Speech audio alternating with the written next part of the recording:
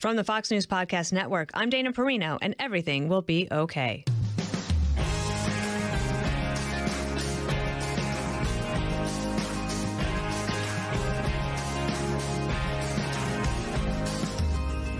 Hello, and welcome back to another episode of Everything Will Be Okay. This week, I'm joined by four-time Emmy Award-winning journalist and co-host of Good Day New York.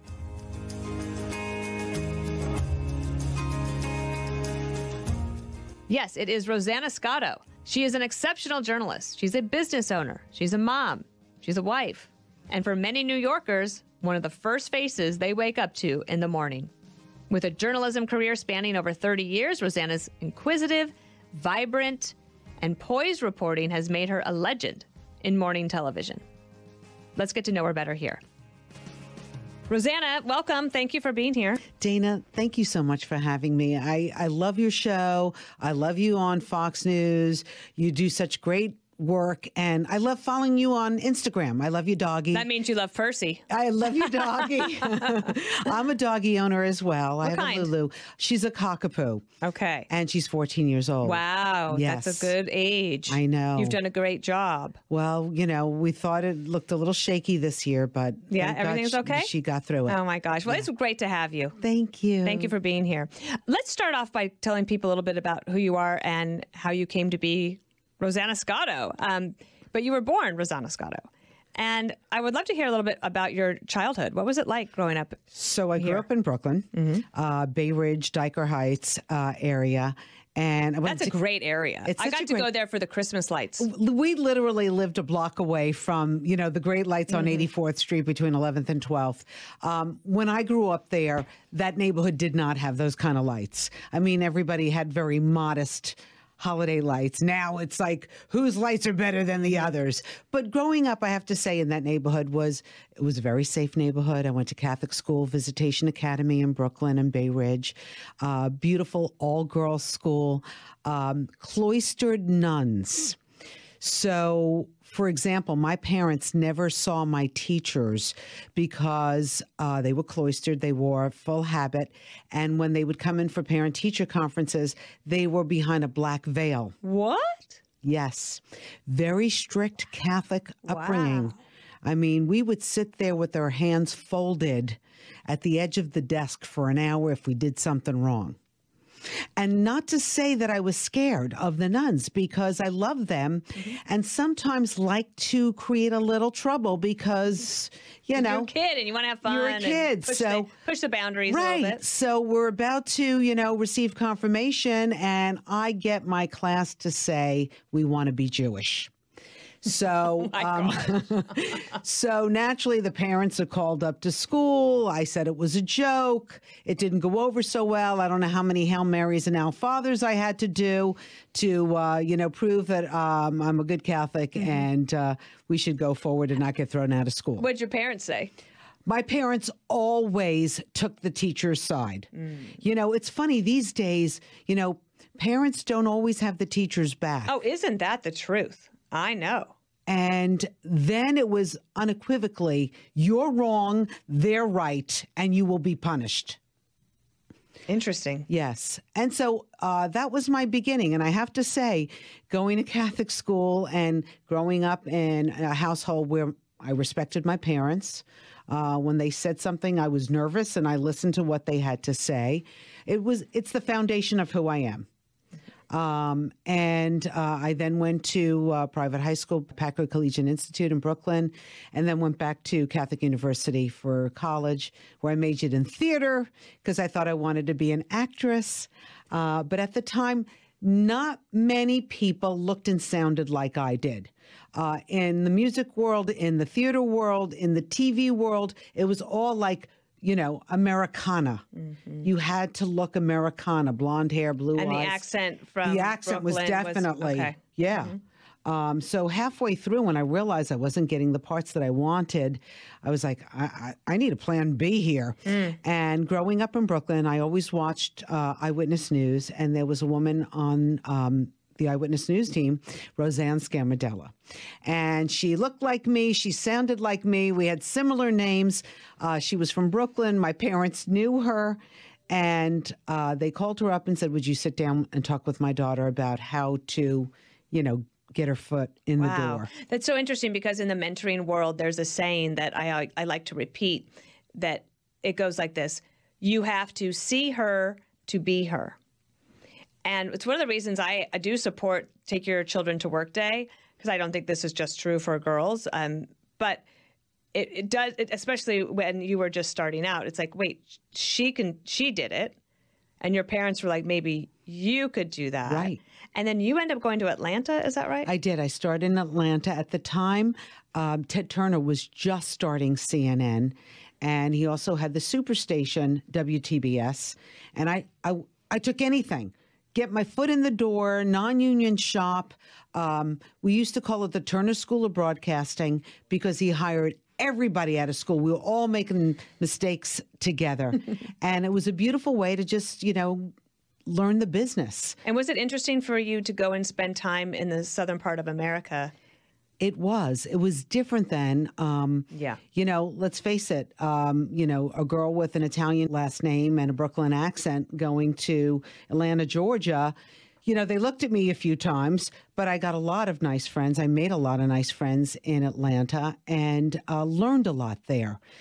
Boy, you sure did, because your career then is just like skyrockets after that. Well, you know what, Dana? It seems like that, but it really didn't. I know. Yeah. People look at me and they're like, wow, your transition from the White House was so smooth. I'm like, really? You have no idea what it felt like inside, but it might look like that. And how many nights did you cry because you didn't get the assignment that you wanted? You were passed over for a job, and that happened plenty of times in my life. When I came back, I worked for Regis Philbin, and at the time, it was Cindy Garvey.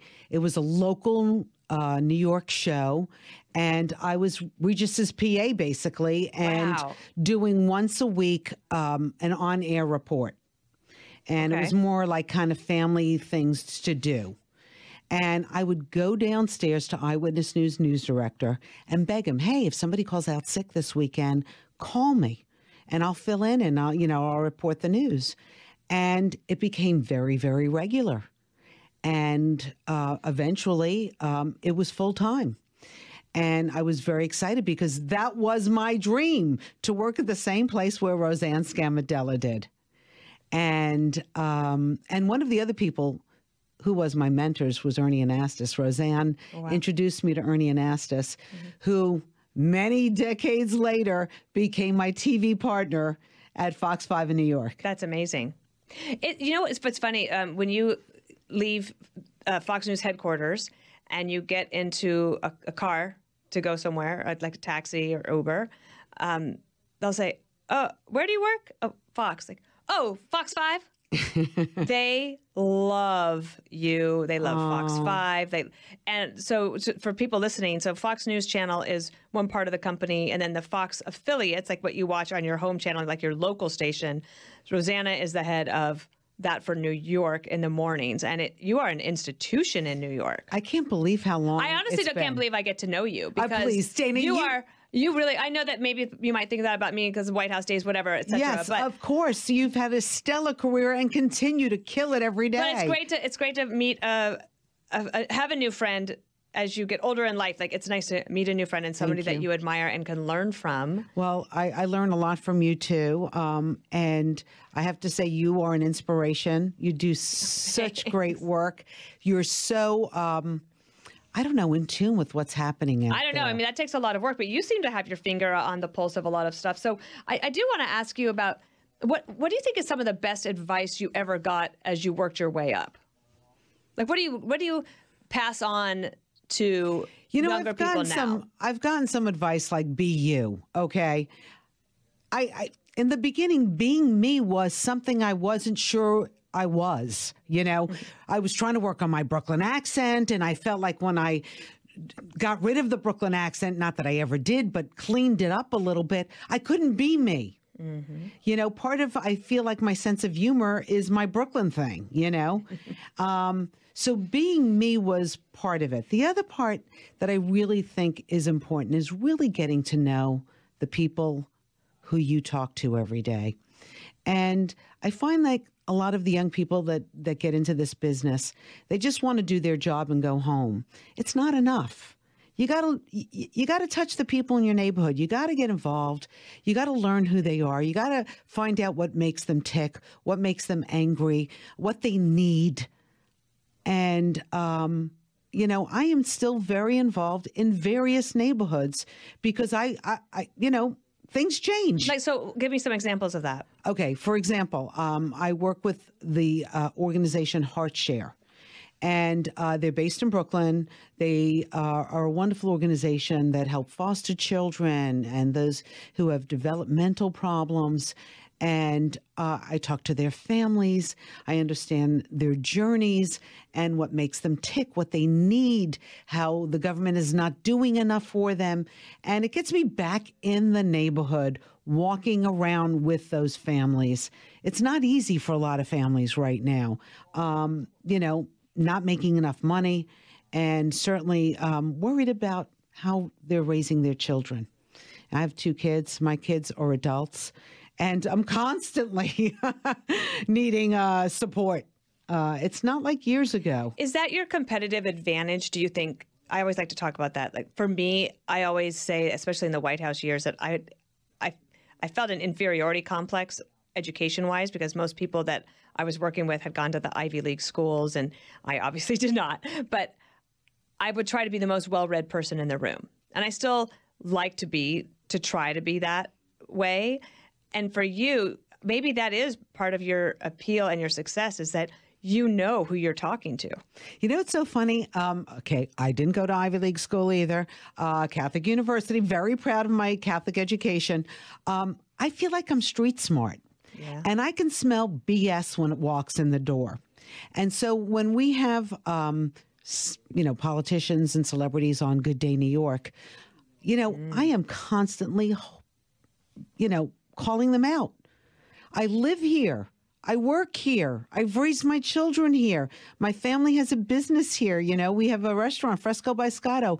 I know what it takes to stay alive in New York City. And so when these politicians come in and I feel like they're bought and paid for, I'm calling them out. Are you sad about the state of New York City, or do you have an optimistic viewpoint? I'm staying hopeful. Okay. I'm staying hopeful because I feel like Mayor Adams really wants to clean up New York City. The problem is Albany is dragging its feet, and I don't know why they are. I am trying to figure out, you know, they live in our neighborhood. The Speaker of the Assembly lives in our area. Like, they can't be oblivious. Carl Hastie had a shooting outside of his office. He's the Assembly's majority leader. He had a shooting outside his office, and he refused to cooperate with the police. Wow. Why? You don't want to admit that there's crime in your neighborhood? Right. What has the impact of the migrant surge been in the city from your point of view? I do see a lot of people on the street with signs saying they're from Venezuela. I don't know if it's true or not, but they're saying they're from Venezuela. They need work, or they need, you know, food. You know, if you go by any of those hotels that have been transformed into, you know, temporary housing, you'll see a lot of the men on the street. I think some of them are working as delivery people. Lots of bicycles out there. Lots. And, you know, we've had reporters go over there, the waste of food that's being thrown out because they don't like our food. And you hear about reports of fights there, too much drinking. Isn't it interesting that Mayor Adams, he has been somewhat critical of Biden, but mostly asking for help. But to your point about Albany, why won't they back him and asking for that help? Isn't that weird? Beats me. Yeah, me too. Beats me. And like I said, the 2 most powerful people in Albany are from our area. So it's not like they're from Buffalo and Rochester. They're from our area, and they know.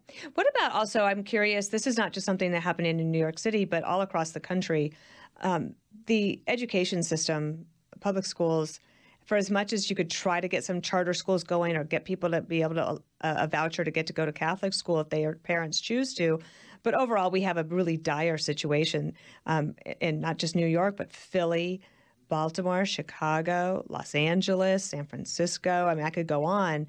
And I like to try to zero down to what is the most important problem we could try to solve. Like, we can solve problems. I think we need to have election reform. Okay. I think right now, a lot of these politicians are constantly fundraising for their next election. And a lot of them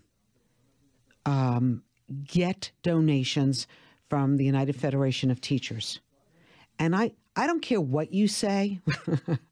That has to have some kind of influence on how you approach your politics. And in New York City, every year, thousands and thousands and thousands of kids graduate from our high schools and can't read and write. That should be a crime. Okay? And yet we will not expand charter schools, which have done a terrific job in New York's Black and brown communities, getting them up to speed, getting them off to college and being prepared for college. You're hearing from CUNY and SUNY schools saying that the kids graduating, most of the kids graduating from New York City schools have to go to remedial school. I know. They have to take basic English classes. Why is that allowed to happen year after year after year? And then you have people calling for free college. Like, not until K through 12 is fixed. Thank you very much. That's how I feel. I mean, I don't understand it. You know, at one point, the mayor was talking about trying to get the cap lifted for charter schools in New York. I mean, it is a public school. Granted, most of them are not taught by union teachers, and I think that's the problem. We'll be right back with more of this interview after this. You've covered some pretty significant trials. What do you make of the just fascination of the true crime storylines, the true crime podcast, of which we just launched a new one that Emily Campagno is leading, true crime documentaries? I don't know, but I love them all. You do? Are you into it? My husband's always saying, why do you listen to and watch all this stuff? He said, it's always the husband, kills the wife kills the husband. I said, well, jokingly around, I'm just trying to get my my story in order in case it comes down to that. No, I just think because there's an ending to it. We know that the person gets caught. I mean, I don't know. What's the fascination? Living somebody else's life. And that there is some kind of resolution. They get caught. Mm-hmm. I don't know, but I love them all. What was one of your most memorable crime covering experiences? Well, I've done a few of them. One of them was the Purpey murder trial, which was this very handsome young boy was convicted of strangling a young, beautiful woman in Central Park. Mm-hmm. We covered that trial day in, day out. I've gotten to know her family a lot and, really got their side out because let's face it, the young boy it seemed like he came from a privileged background, very, very handsome. And the victim kind of was maligned a little bit during the process. Oh, really? Okay. So we were there to make sure that she wasn't maligned and that her family had a voice for her. That was one of them. The other one was the Woody Allen Mia Farrow custody battle. So when that took place, we somehow got our hands on the tape that Mia Farrow's daughter, Dylan, had made, where she talked about what Woody, her dad, did to her in the house. Mm-hmm. We were the only TV station who had it. And we never put it on the air, obviously, because it was a young child who basically was accusing their father of rape. It never went anywhere. But we did not put it on the air, but we talked about it. And we eventually had an interview with Mia Farrow, and we talked to a lot of her friends from the singer Carly Simon to Rose Styron. Wow. I mean, just we covered that story day in, day out for well over a year. And we really got the essence of what it was and learned a lot about Woody Allen in the meantime.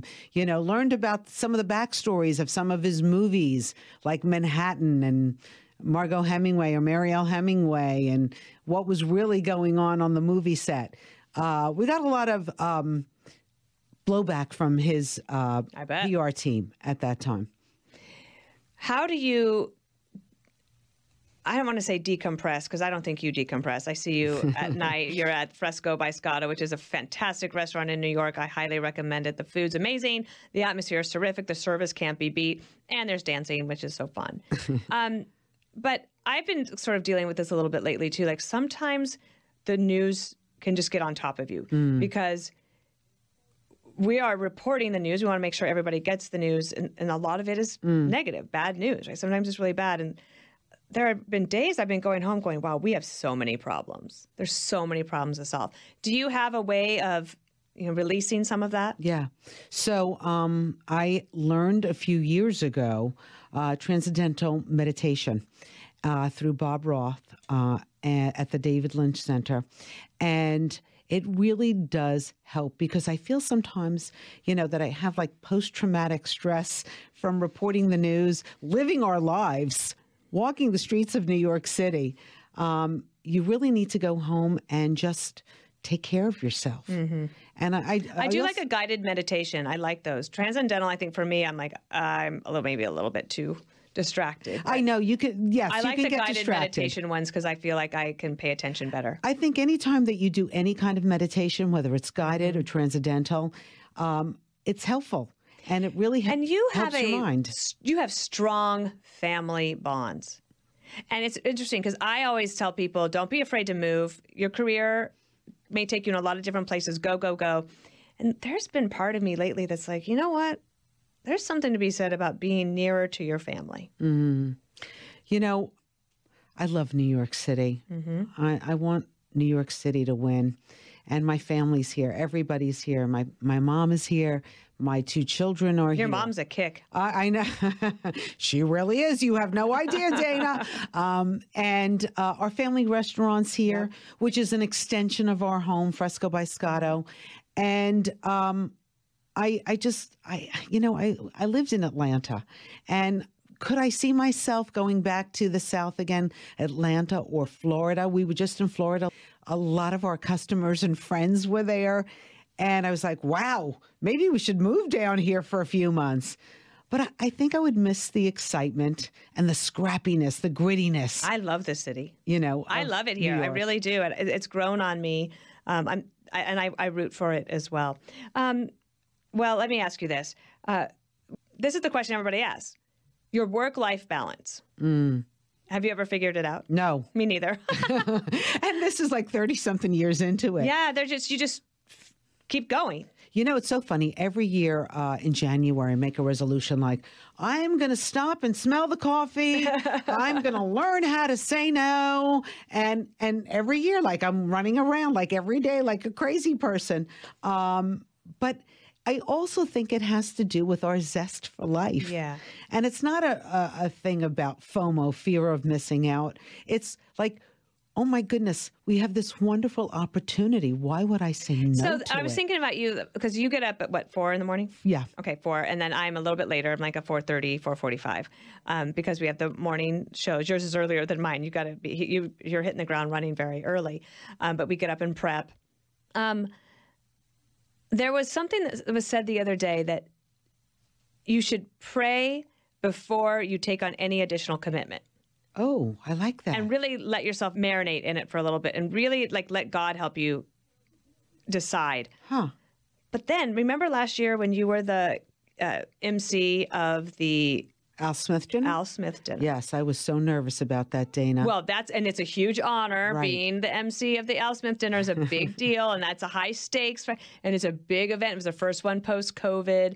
And there you are in the evening, taking care of everybody. And I'm thinking, it is almost 10:30, and she's got to get up at 4 in the morning. Right. And it's so funny because people said to me, why didn't you take the day after off? Because I would never do that. And also, I need to talk about it. Right. You have to show. I always feel that if you're going to do something at night, or if the team is doing something together at night, like election night, there's no way I would take the next morning off because everybody else has to work too. That's right. We'll make it up at some point, like the rest and relaxation. As I say, there's eternal rest at some point. Yes. At this point, I am just enjoying the wonderful opportunities that come my way. What's the best thing that you and your husband have done together to try to stay connected as everything has grown for you career-wise and with the restaurant. And I don't actually know what your husband does. I've never had a pleasure to meet him. My husband is an attorney. Okay. He's a real estate attorney, Louis Ruggiero. And you know what? I have to say it boils down to simple things. Sundays, we cook together. And our family comes together and we have... Do you have mandatory Sunday night dinner? I love that idea. Yes. I love that. It's actually afternoon. Okay, what time? It's like 1:32. And what time do you eat? 2:30. Where we love to eat. And then it goes on for a few hours. I love that. Do you do that? No. No, I don't do that at all. But I actually...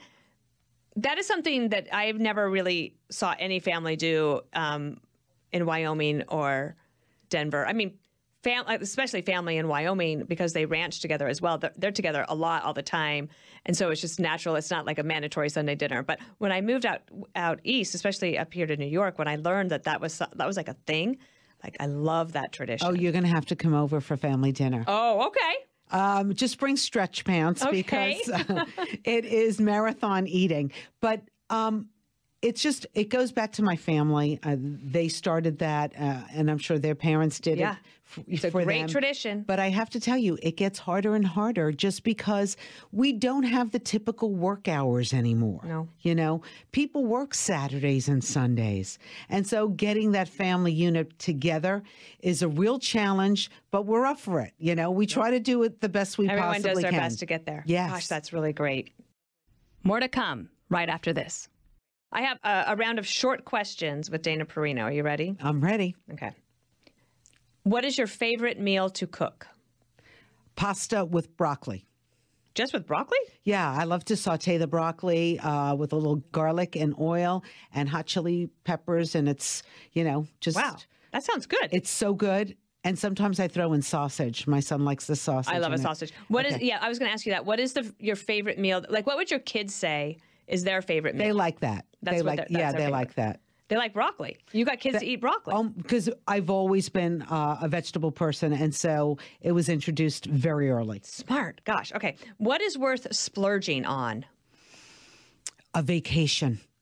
I love a good vacation. I love to go somewhere and feel like I have more money than I really do and see the sun. Give me an example. Where have you been that you would recommend? Anguilla. Okay. It is so beautiful. It's 2 planes to get to, so it's a little bit of a journey. But when you get there, the most magnificent sunrises and sunsets, and the water is crystal blue and just about guaranteed weather every day. Okay, wait, I've never been, so that's a great... Oh, you must go. Somebody I know goes there. It might be Shannon Bream.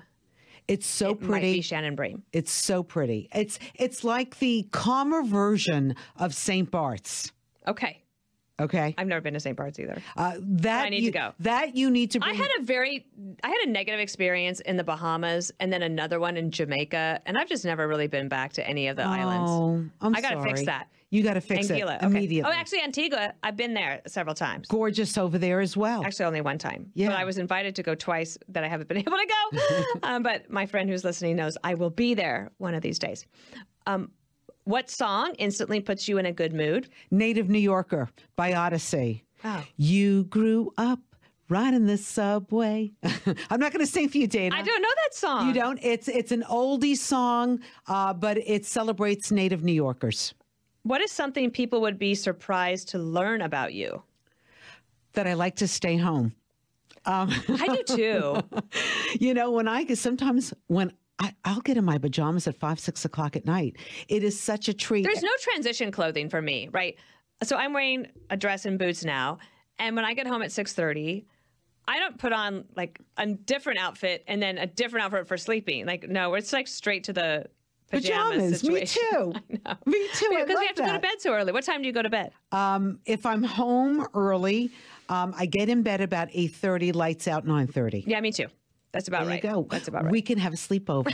We could. Everybody's going to be like, wow, they do not want our jobs at all. Okay. What's your favorite thing about the work you do? Helping people. You get the feedback, right? I get the feedback immediately. It's a wonderful position of power if you use it appropriately. Yeah. I love cutting through the red tape and helping somebody. Yeah. There's this I actually didn't think I helped her that much, but down in Point Pleasant Beach, New Jersey, there was this young woman, she wanted to open up a little shop. And it was going to require 2 sinks. And it took 8.5 months for that town to approve her permits. And I was losing my mind on her behalf, to the point that I said something to the mayor. Not on camera, not on air, like I'm not going to put that on Fox News, obviously. But I said, you should help her. This is outrageous. And I feel for people who are entrepreneurial that are trying to do the right thing and they're getting stymied by government. That drives me nuts. I know. Sometimes they're not that easy on people who want to just make a living. And it's also amazing, like, if you point out a charity that has a good track record that you want to promote, that you want to highlight because they've done something great. Our viewers at Fox News Channel, and I'm sure at Local Fox 5, are very generous because they trust your judgment. You know, we were involved with helping to save this cheese shop that is the last cheese shop in Little Italy. And that area has really gentrified. It used to be a lot of Italian Americans, but now it's a beautiful melting pot. But it was the last, like, Italian American hold on that area. And they were having problems with their landlord. We brought it up 2 or 3 times on Good Day. And the woman called me and she said, oh my goodness, I have so many people coming in who want to help save the shop. So good for you. Yeah. I love that story. What book has had a profound impact on you? There's so many good books, but recently I've started revisiting The Secret. Oh, yeah. Because there's so many studies recently that say the people who have an optimistic outlook and are hopeful will do better in life. And I thought, like, The Secret, that was the genesis of it, basically. Mm-hmm. That's good. Yeah. I love that. When you were a kid, what did you want to be when you grew up? You said actress. I did.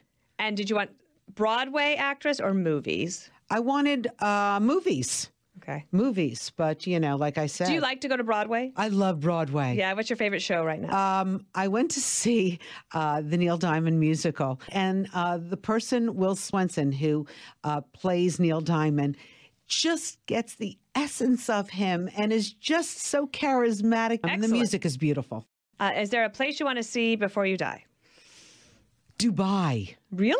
Yes. Why? Because I hear it's like a fantasy land. I want to go to a fantasy land. I want to be. Well, you can do that. This is going to be easy. That's an easy one. You think so? Yes. You're just going to play. Yes. Everyone goes to Dubai. Far. It's not that far. Have you been to Israel? I have. I love Israel. So there you go. It's the same. Oh, it's the same amount of hours? About amount of time. Yeah. I love Israel. I mean, it's Dubai. I'm not knocking it, but I guess having been there, I don't feel like I need to go there again. Right, because you've been there already. Yeah. Where do you want to go? Where do I want to go? I have this great opportunity when I worked for President Bush to do something I never thought I would get to do, which is to really travel the world.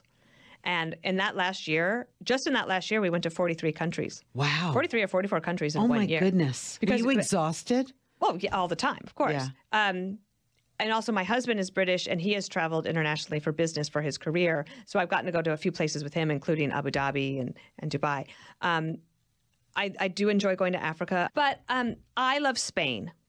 I love Spain I love too. all of Europe. I actually really love all of Europe, but I've decided to kind of zero in and understand and learn one of the countries.